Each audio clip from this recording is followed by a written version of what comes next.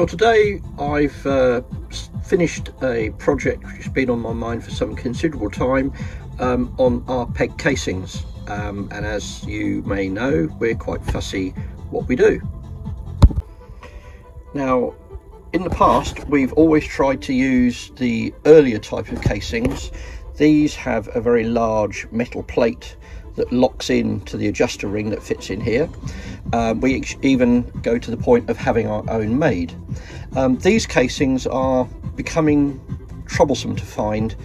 They're now quite old. They probably stopped doing these particular ones in around about the 90s, and the earlier ones are getting tricky to find. So we've been looking at Land Rover's other offering, which we call a flat cap case, and instead of a whopping great steel plate that goes in there, they offer this very small hollow roll pin, which from an engineering point of view, a roll pin is not designed to hold something here that's trying to basically unwind itself on each side, and we've seen these shear off a lot and bend, and we don't like it. Now, a clever ex-diff builder, Steve Hanworth of Crown Diffs, he came up with a possibility of an improvement. He didn't like it either. So what he did was he drilled out the cotter pin and threaded it and put a 5mm bolt in there. And that is a huge improvement, but the problem you've got quite often, and if you look closely, is they're not even central. So when you put a bolt in there, we've actually seen on here the pin break off, and on these the actual whole lump of cast breaks off because it's just not enough. And if I look at the other side, that's actually more central. So real Land Rover quality is its finest. But one of the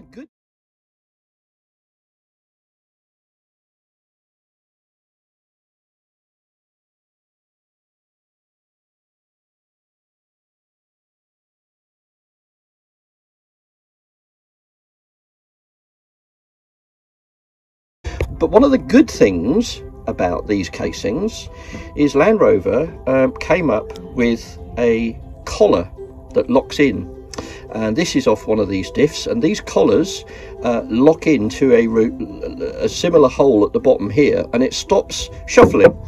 Shuffling is where it can do that. These don't, because they're locked in. So that's actually an improvement. So our problem was to get rid of this, and we finally come up with an answer which allows us to use these type of locking ears on these types of diffs, which also have these locking collars in the other side of the diff on that one. But you can see it's quite a significant spring-loaded collet that locks really well into these base bits. So we think that whilst we'll continue using these as long as we can find them, on our peg casings, especially the ultimates where we bore out the nose to put the bigger bearing, we're going to convert these with the collets to something even stronger than that there, and we'll show you what that is in a minute. Now, we do use these flat cap casings. We use them on our standard builds. This one is a 20-year-old RD128 that has come in for a big rebuild. We've cleaned it up, repolished all the gears, polished the casing.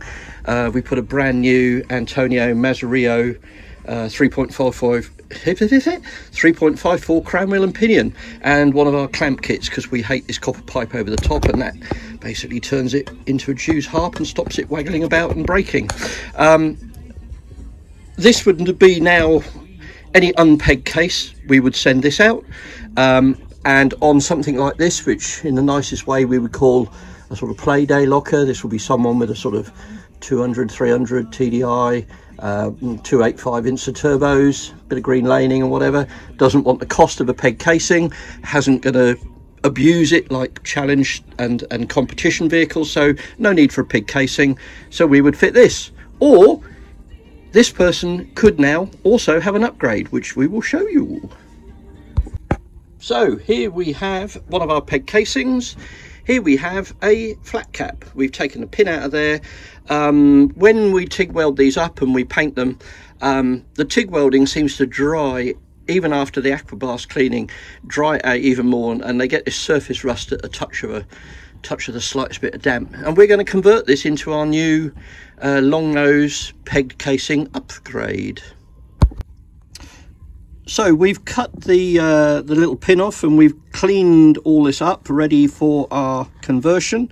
These have to be done by hand. They're different every time, but we've sort of worked out how to do it. What we have is our wonderful CNC plate, which you can see here, and this being CNC, this comes out bang on what we want every time. These seem to vary casing for casing, so it's a matter of getting this to fit that. And then we have little ears here that we're going to TIG weld in. Now these have been made so they're actually slightly shorter than the actual unit, so when we weld them, we've actually got, that's not quite in properly, let's try again. Right, that's now pretty much in. It will be when we hammer it, but as you can see here, we've got a 0.5 millimeter shorter on the peg, so when we TIG weld that, although it's welded properly, it will be flush. So what we're going to do is we're going to take this to the next stage, TIG weld that up, and then we'll show you how it goes together. So our CNC plate is then clamped right down with the normal bolts. It's then TIG welded in 4 places. We've made little grooves inside the plate so we can TIG weld it into position. And bear in mind that this is Domex 700MC, otherwise known as styrene. It's amazingly strong. It's expensive as well because it's a very special steel. Domex 700MC, this is 3 mil. That is 3 times the structural strength of mild. So that 3 mil there is like I've just welded 9 mil of plate on.